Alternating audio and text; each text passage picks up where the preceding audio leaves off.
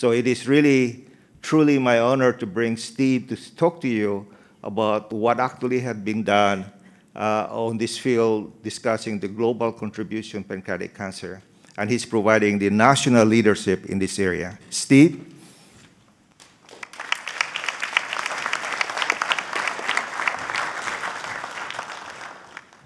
So thanks, Bill and Aggie. I think I was in that first meeting that you described, Aggie, that Bill was there, Howard was there, Joe was there, where you first started to conceptualize what the foundation could be.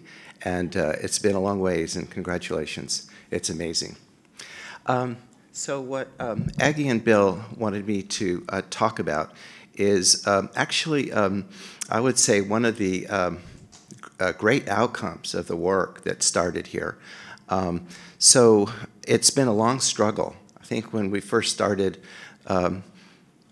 it was hard to get funding for research in pancreatic cancer. It was almost felt that it was hopeless by the scientists, and that was really sad. There's been a recognition that that's not accepted anymore. And that's happened, I guess, over the past several years. We had several seminars, meetings at NIH, and these were all driven by foundations like Aggie's to make the government do something about it.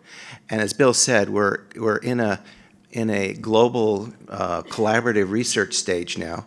And what I was going to describe is one of the key drivers of that. So what happened is that NIH, I think, started the governmental approach, or the country approaches, from a lot of lobbying by Aggie's group and other associated groups to Congress and then the president to sign a bill that I'll actually show you the abstract of the bill. It was called the Recalcitrant Cancer Act, and that was done in 2013. And there's been, and that Cancer Act has driven a lot of programs.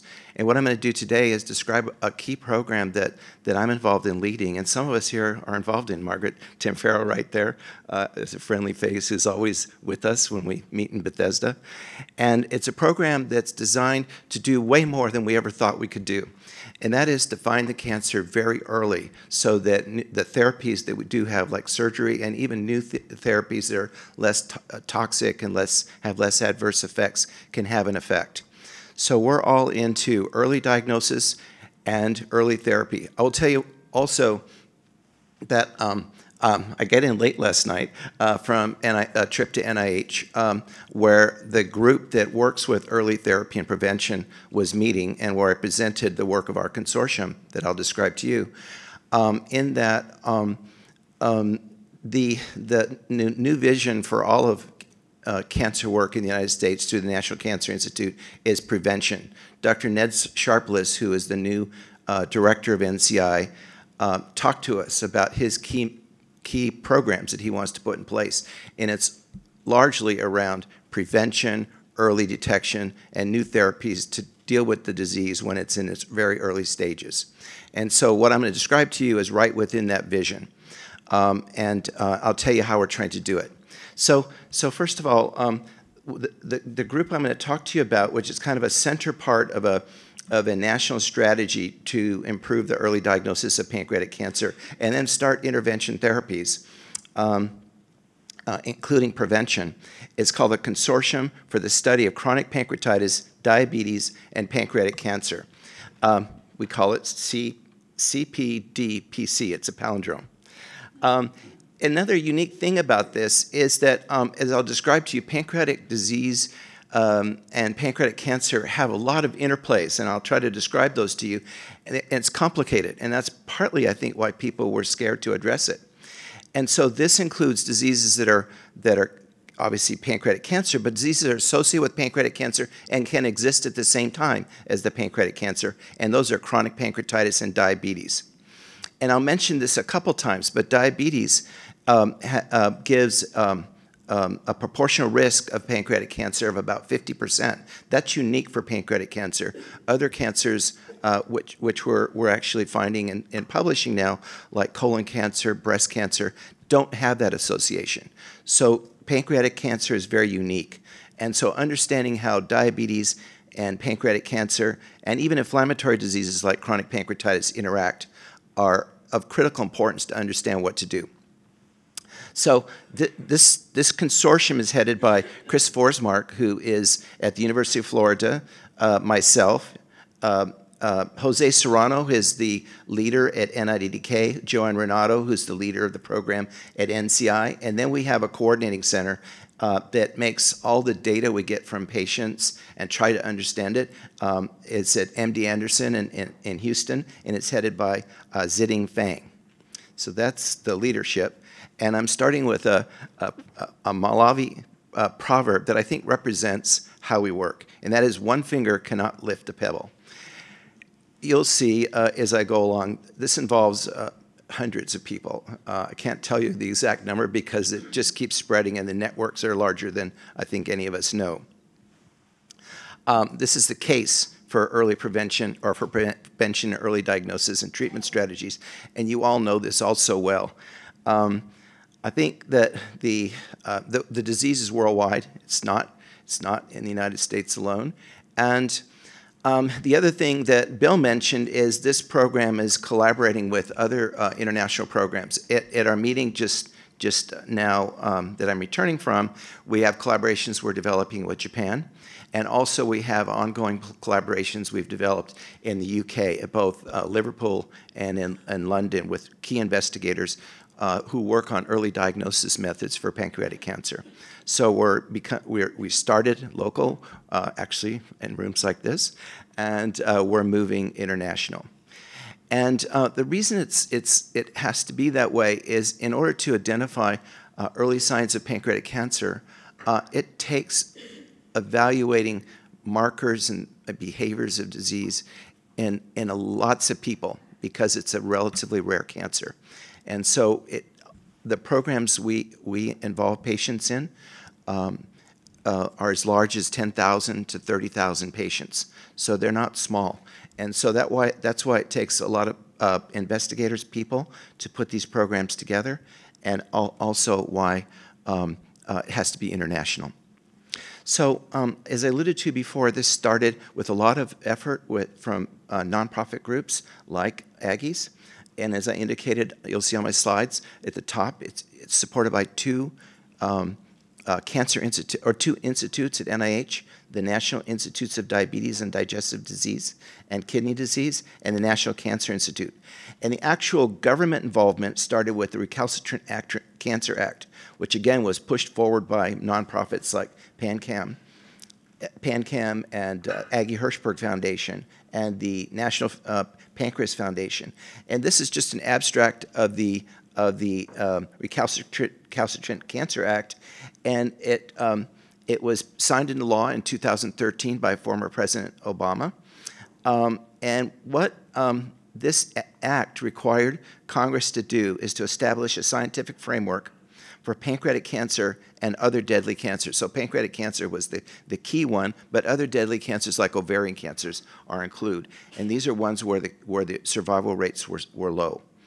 And what it forced the National Cancer Institute and its associated institutes to do is to evaluate their programs and to take advantage of whatever they had that was valuable, but come up with new programs, such as the one that I'll describe, to make a difference. And that was the case. I think everybody realized that we did have to understand the patient population that's at risk for pancreatic cancer and how we can put in steps and interventions that can prevent the progression to pancreatic cancer. So that's what this act did. It forced NCI to think about things a little bit differently.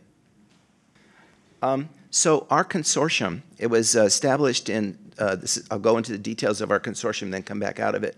So our consortium was established in September 25th, 2015. So it's just a little over 2 years old. And again, we call it Consortium to Study Chronic Pancreatitis, Diabetes, and Pancreatic Cancer. And you'll see our mission that we were given to by the government was kind of general. And then I'll show you how we turned that into specifics.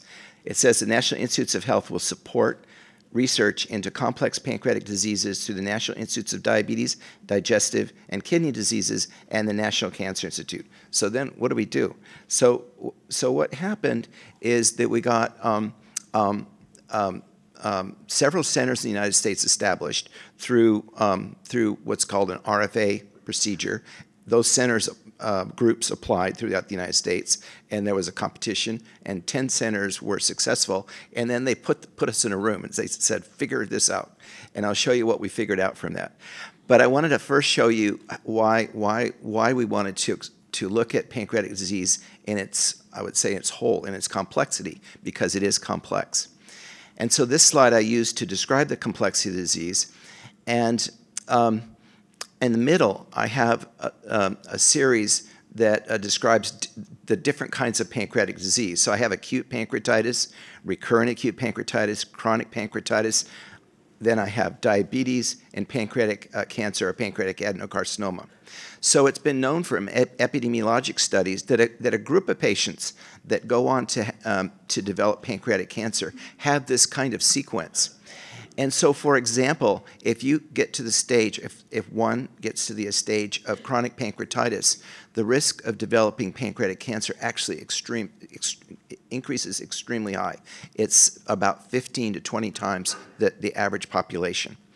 Some of those patients, because the cells that make insulin, they're called the beta cells or the islets of Langerhans, sit right in the pancreas, which is the part that gets pancreatitis.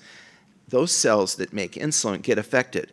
And so the patients with chronic pancreatitis go on to get frequently, diabetes. We call it type 3C diabetes. It's not like type 1 or type 2. It's called type 3C. And what we mean by that, at least right now by definition, is it's diabetes secondary to inflammatory disease of the pancreas or cancer of the pancreas.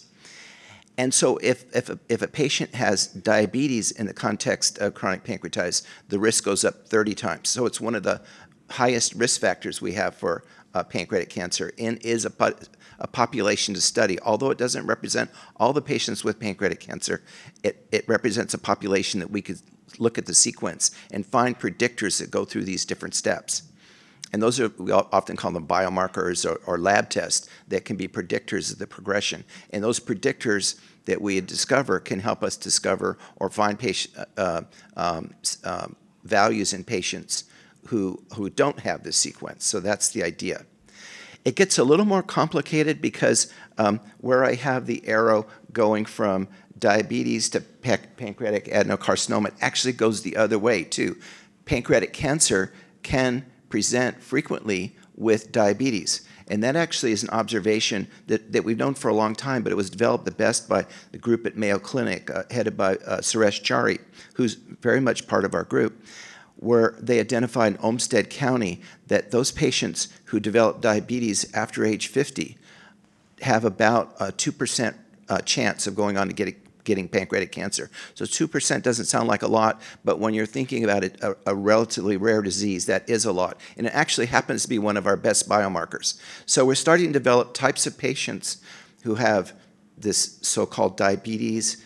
We say after age 50, we call it new onset diabetes after age 50 or late onset diabetes.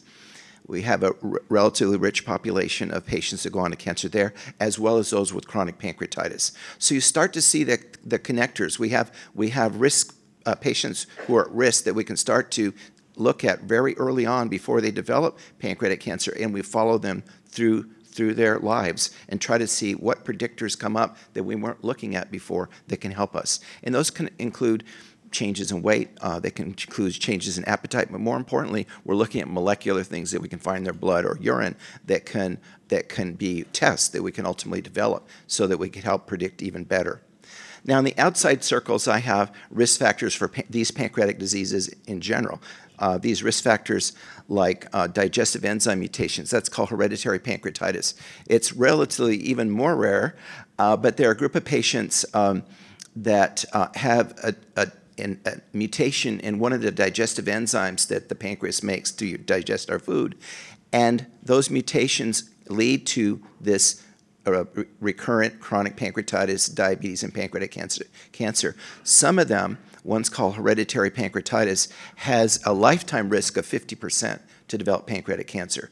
So we actually have in our national, international network, we have pediatric cases that we recruit because we need to see their lifetime progress.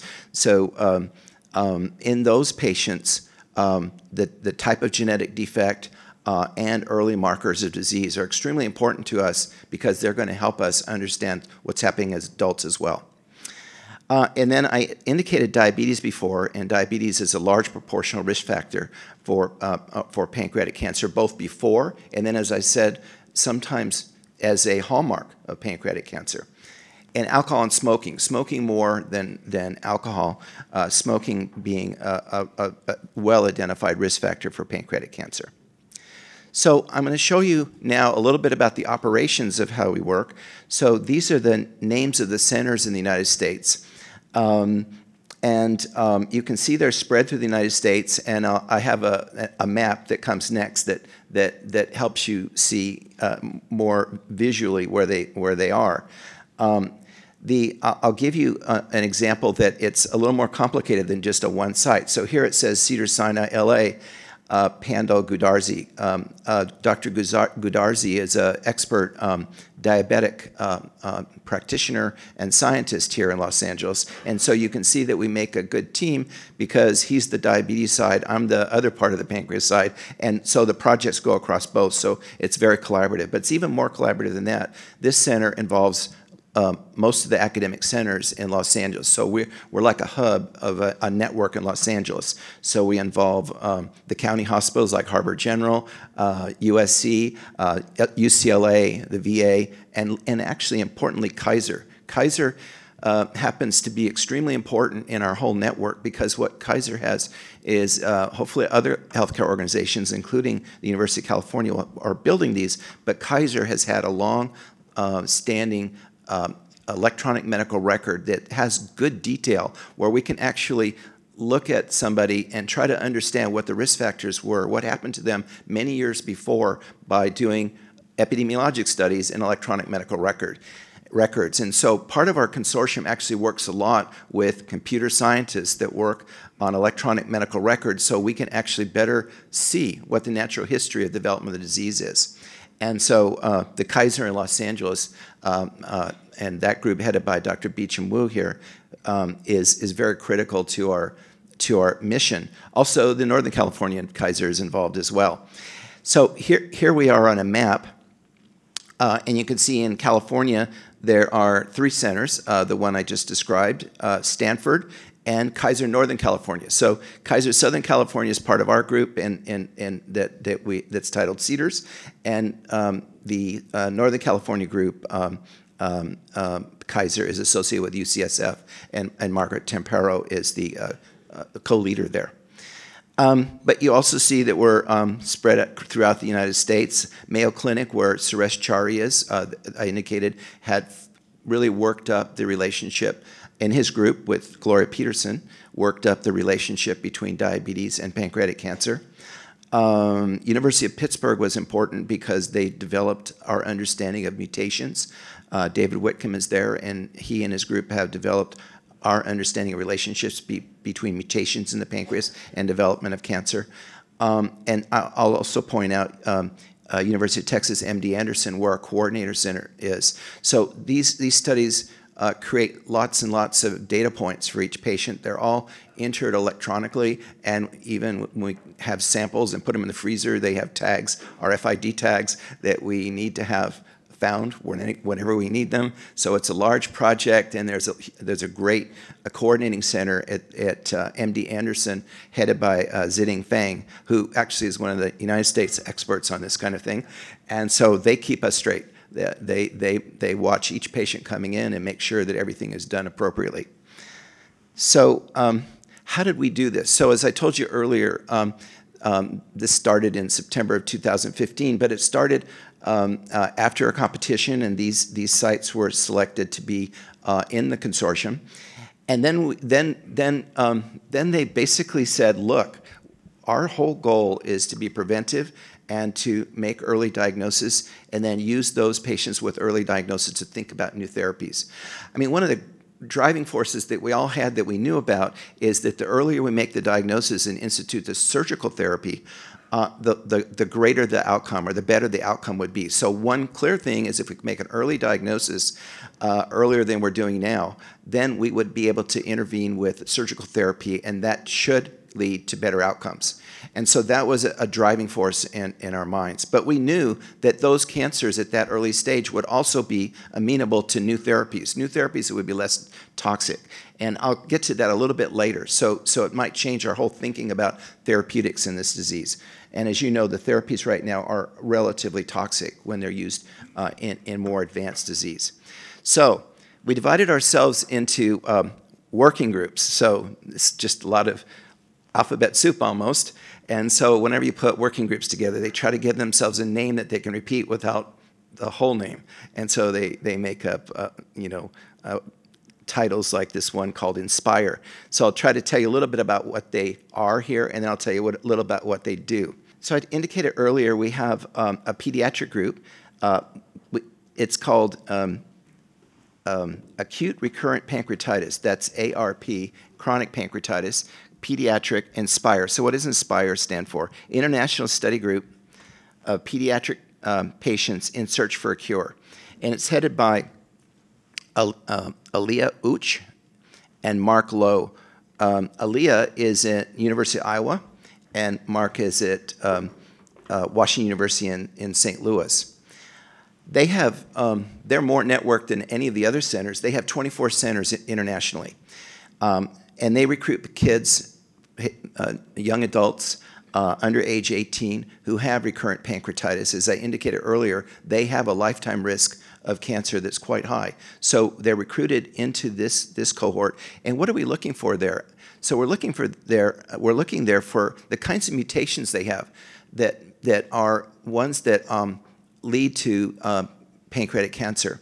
So as I indicated, some of the mutations we know already have about a 50% chance of getting of the patient getting cancer in their lifetime. And so it's a group that first we need to help a lot, but secondly is that we could actually find out which one of those mutations are the most damaging or the most likely to lead to cancer that we need to understand and deal with earlier and develop interventions.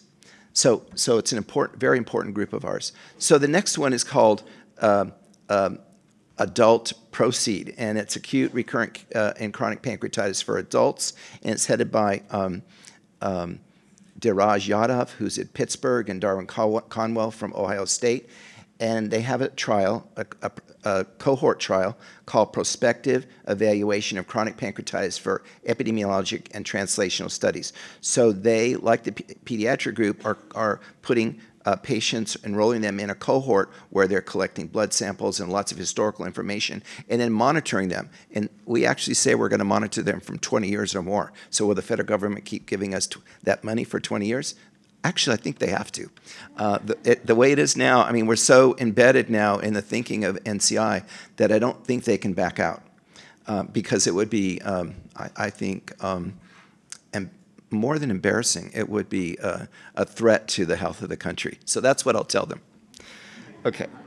So the next one is something I referred to before. It's a cohort called Early Detection of Pancreatic Cancer, or NOD, New Onset Diabetes After Age 50, and it's headed by Dr. Anirban Mitra, who's at MD Anderson, and Suresh Chari, who's at Mayo Clinic. And there we're enrolling 10,000 patients in the United States and who have diabetes that develops is first noticed after age 50, and then we monitor them for 3 years. But again, getting historical information, blood samples, urine samples, et cetera, to see if we can find the earliest marker of pancreatic cancer. And again, about 2% of those patients go on to get cancer, so we have to have a large number to really find those patients who go on to develop pancreatic cancer. We are now in collaboration in this one with Japan, as I said, and also a couple groups in the UK. And so probably the total number will go up to about 20,000. And then finally, we have a group called Type 3C Diabetes, and it's headed by Mark Godarzi, who's here in Los Angeles, and Aida Habtezian, who's at Stanford.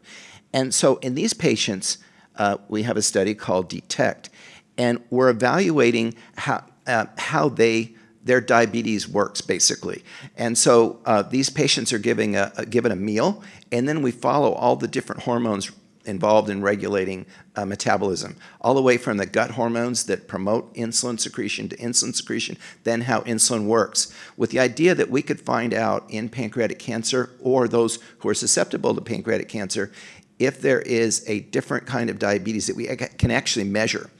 We have a blood test that we can measure. Then those patients who develop diabetes, we can have a second blood test to say if there are risks for cancer. And that's the general idea about that one. And that one actually is being headed out of Cedars Sinai with Mark. He's in charge of that project. I was just going to feature two of them, but I'll be a little bit brief on this. But just to give you an idea of how it operates just to another level.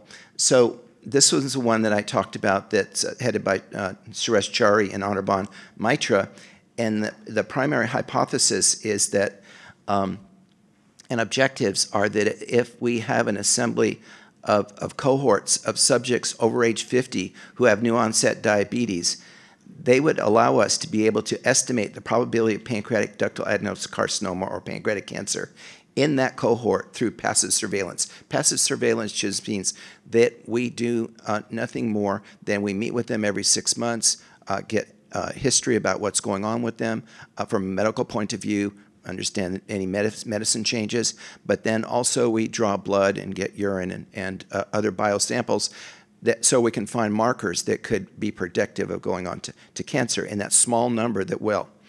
And then the other thing about that is in the process of that, we establish biobanks of clinically annotated biospecimens that can be used as a reference set for anybody in the world who has a new idea about a marker, early marker of cancer, comes to us and says, I have this test that could be used on your samples, and then I can help develop that test you absolutely need. So we're advertising throughout the world anybody who has a marker that they think could work in this population to identify those patients who are going to go on to cancer. We have the samples for them. This is often exactly how cohort studies are done. We have to have the population at risk, and then we have to find tools that we can apply to that population at risk to ferret out those who might have the greater risk of cancer versus less. And then, as you can see, the last one is kind of repeating a lot of things that I've said, but to facilitate emerging tests and their development. The other one I'll just point out very briefly is the one that was the last on the list, and it's called DETECT. And you can see the words that that DETECT stands for. And the hypothesis there is that a blunted pancreatic polypeptide, PP. So what's pancreatic polypeptide? It's another hormone in our GI tract, and it's in the islets of Langerhans, sitting in cells right next to the insulin cells, that also is important for regulating metabolism. The pancreatic polypeptide story comes up from a couple investigators, Suresh Chari in Mayo Clinic, also Dana Anderson, who's one of our program officers at NIH, where they found that patients who had diabetes secondary to pancreatic disease like pancreatitis or pancreatic cancer don't have a rise in some of these hormones during a meal. So when you eat, a lot of things are happening with these hormones. Insulin obviously increases, but also this pancreatic polypeptide increases. Well, they found in patients with pancreatic disease that it does not rise. So another idea about a test is that if you have diabetes in a later age, after age 50, and we don't know exactly why you got diabetes, you might be somebody who we could identify has pancreatitis or pancreatic cancer by giving you a test and see if the pancreatic polypeptide levels change when you eat a meal. So that's actually just starting next week. Some of these cohorts have already started. The first couple that I've described have started. This one's starting a little bit late, but we're moving along. So another, what makes these programs rich and complex is they have these cohorts of patients we follow to find markers as the patients get older. But then there's what happens is then you start to look at the field and you say, oh my gosh, we don't know this, we don't know that. There's a whole bunch of things that we figure out that we don't know. And so that creates other studies. So we now have about 30 attached studies. And we try to vet those the best we can and provide resources to them to come to some kind of outcome that's beneficial for the patients and to understand those who are at risk for cancer and how we could attenuate those risks. So we have about 30, and I just put them in types just so you're aware of the kind of types of things that we do. So the first one on this list are epidemiologic studies using large electronic medical record data sets and established cohorts. So I indicated further that we really like to work with Kaiser because we have well annotated data sets, and we can actually study disease in electronic records. And so that's a big effort, both Kaiser's in Northern and Southern California. But there are also established cohorts that have been developed by NCI over the years to evaluate cancer risks and heart disease risks, et cetera. But some of those patients develop pancreatic cancer. So we can use the information that those cohorts have to help get more information that can help us meet our mission. So for example, there's a large cohort that's been going on since 1995 at USC. It's called a multi-ethnic cohort. That's because it's a cohort that was developed between California and Hawaii to collect patients and follow their nutritional patterns, lifestyle patterns over several years. Now it's 2017 or 18, so it's been over many years. And they collect a lot of information, and they also have diseases that these patients develop, from heart disease to different cancers, et cetera. And so we're able to actually look at the patients that develop pancreatic cancer in those groups, in that kind of cohort, and then try to see what was happening to those patients beforehand. So we look at whether they drink coffee, how much vitamin D they have in their diet, what the saturated and unsaturated fat is in their diet, whether they drink, smoke, et cetera. So we have that data, and we use that data to get more information about the risks and how we can use those risks to develop, ultimately, with all the things I'm talking about, a risk model. Like you go to your cardiologist, or I go to my cardiologist, and he tells me what my risks are and how much statin I have to take or whatever. Well, ultimately, we should be able to have risk models for different cancers, and we should be able to identify and talk to patients who have higher risk and have a risk strategy to attenuate the risk. So that's the idea, putting these things together into a risk model. And we have somebody in our group that's the head of our risk model development. Her name is Christy Gian, who's here. She's an epidemiologist here in Los Angeles. So, I'm kind of thinking to myself, well, I could go on and on here, but we have several kinds of studies we do that are unique to figure out the best way we can to monitor patients before they get a disease, to figure out what we could do to change those factors so they don't get the disease. That's the general idea here. The last bullet I'm going to go into a little bit more. We actually have started intervention trials. Those who are at risk, can we attenuate risk? And I'm going to just show you that for a minute, and that will be all I'll go over, and then you guys can ask me a lot of questions. So as one of the projects came out of a small discussion of a few of us, and so I, as a pancreatic expert, was asked by one of my epidemiology experts in the group who has contact with the so-called preventive program at NCI, and he said, Steve, how can we prevent pancreatic cancer? I know you guys are working on, doing things after it develops, but what can we do to prevent it? And this was like 3 years ago, and I said, I don't know, Mark. I don't know the answer to that right now. So I thought about it, and I went back, and I said, you know what? I think I have an idea how we could do this. And so we had been working with Kaiser in Southern California, down on Sunset, with a collaborator. His name is Beecham Wu. He's the second to last person in the list. And Beecham had used the electronic database. He does use it for a lot of things, but one thing he found is those patients who were taking statins, mostly simvastatin, because Kaiser chooses that as their major statin, had a markedly decreased risk of developing pancreatitis.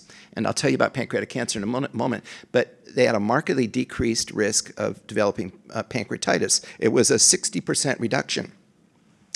And he didn't find any other variables in that group that could account for that reduction. So he had been telling me about this and published it. And so I took that back to Mark Goodman, who's the person who was asking me these questions. He's first in line there. And I said, Mark, what do you think about preventing the sequence of pancreatic diseases that leads to pancreatic cancer? And so we talked to the folks at NIH, and they said, wow, that would be great. We have nothing in prevention of pancreatic cancer, so let's do it. So we developed a protocol. It went through the usual study sections, et cetera, that we have to go through when we submit projects to NIH, and it was approved.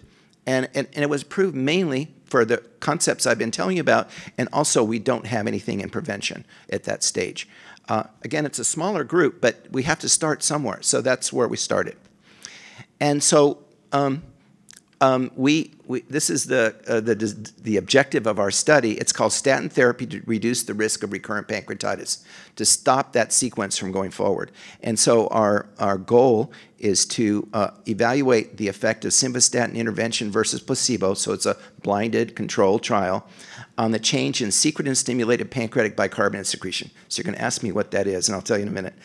In pancreatic fluid at 6 months post-treatment in patients hospitalized for acute or chronic pancreatitis with a prior history of one other episode of pancreatitis. So they have recurrent episodes is the basic idea. So what's peak bicarbonate secretion? So we said, well, we're just going to count up the number of times the patient has to go to the hospital for pancreatitis. They said, no, you have to make it much harder. We have to figure out all those things we can figure out in these patients to help us now understand better the mechanisms of why patients go on. And so secretin-stimulated bicarbonate secretion is actually something Bill did, how many years ago? 40 years ago, something like that. Yeah, 40. Yeah, I read some of his papers, some back 50 years, just so we know. So secretin is a hormone that comes from our intestine that actually stimulates the pancreas. It stimulates both the endocrine, the insulin part, and the exocrine part.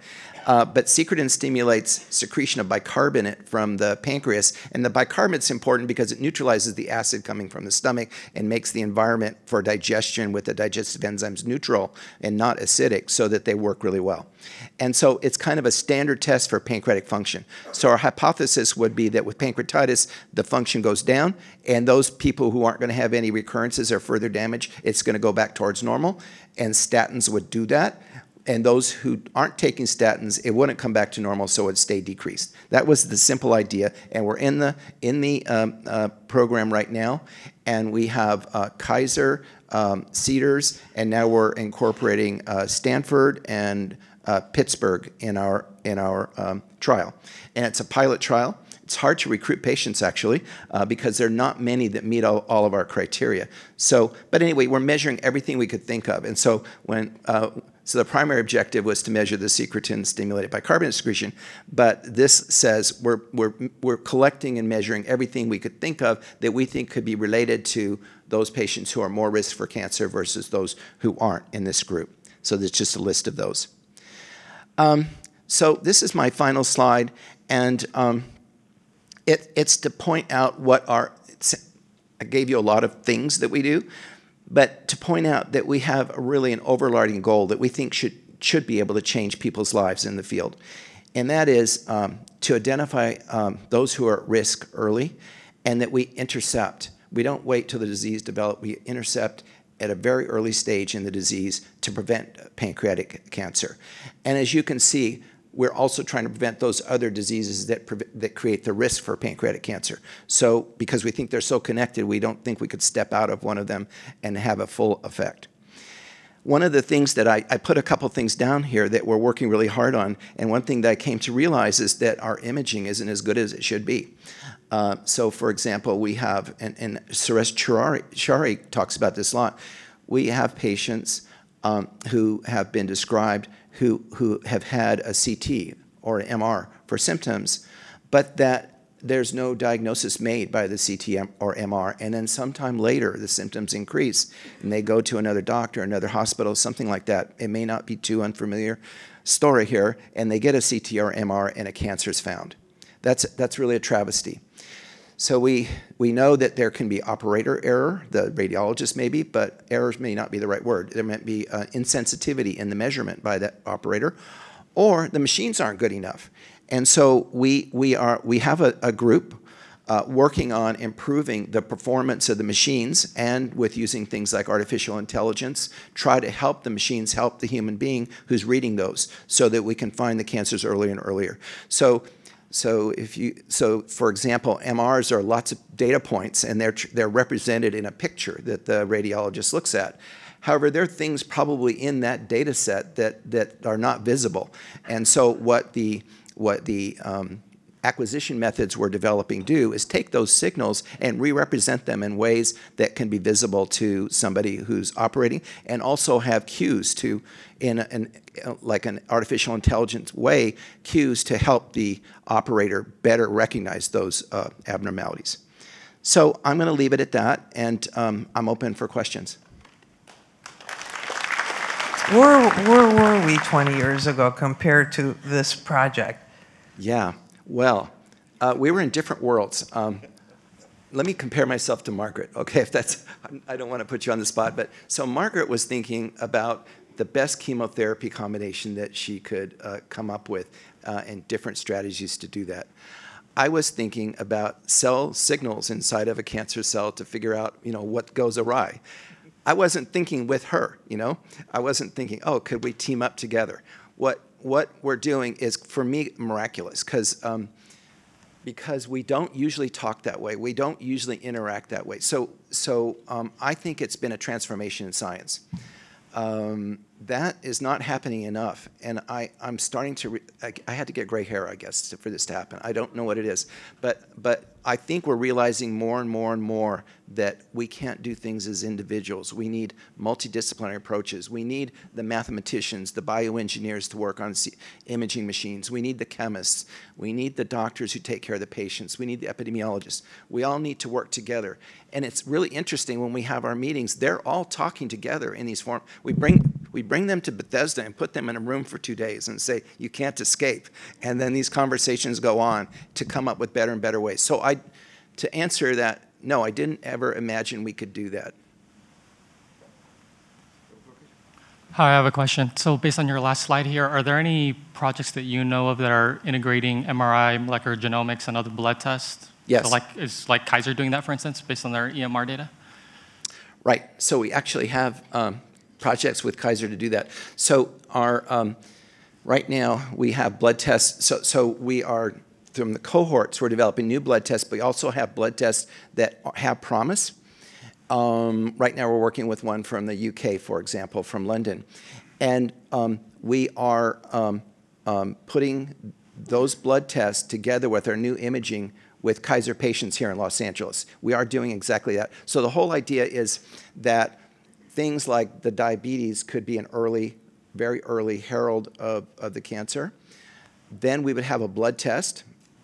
And then those patients who have a blood test, still, that's not 100% specific. Some of them will have early cancer, some won't. But then we'll have better MRI techniques to follow them to identify those who might have cancer.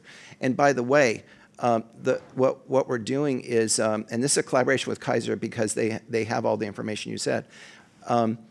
The imaging tests, we have to develop new kinds of MRIs, new kinds of ways to get information. So those surgeons at the table here know that when you go in to operate, the tumor feels differently than the normal tissue. It has stiffness, elastic characteristics that the normal tumor doesn't have. We don't pick those up in MRI so well. So we have new MRI, we'll call it evaluations or methods to pick up stiffness, diffusion of molecules at speed of diffusion, and vascularization, and a couple others I can't remember. Oh, pH. We can measure pH differences between the normal and the tissue and the cancer. So we're taking those who would be positive for the blood test and then going to, we'll call it the next generation of imaging. And so we still need help with bioengineers, et cetera, to help us with that. And we have groups of them working together right now. And we hope to have, we'll call it prototype models of the machines that we need coming out in a year or two. But that's how I agree with you totally. That's what we need to do. Fantastic. Thank you. Last question from Dr. Lee. Hey, good morning. It is so exciting to hear we have finally consortiums and many different disciplines move ahead. I hear one of your goals is collecting urine samples and blood samples from those people. Have you, your group think about collecting stool samples or other microbes information? Because what we know today, we are truly not just human cells. We are a little community of human cells, and all the microbes live on us and inside us. And the related question is that everything, particularly in the pancreatic organ, and related to our digestion of food, have you think about collecting information, move forward about how we live, particularly what we eat? So, Yaping, great question. We are collecting stool. I didn't want to leave. Sorry, I left it out. So we have a center. One of our centers that it's at Baylor is completely devoted to the stool measurements, the microbiome. And so from our cohorts, stool samples are being collected. So we actually have the stool collection kits and all that kind of stuff. The patients take it home, and then they send it back to us, and then we freeze them, and then we send them down to Baylor. So we are very interested in it. We do have information about diet in our cohorts, so we can do associations between diets and microbiome. You can help us on that. That would be great. That would be fantastic. Thank you. Okay, thanks. Thank you, Steve. Thank you very, very much.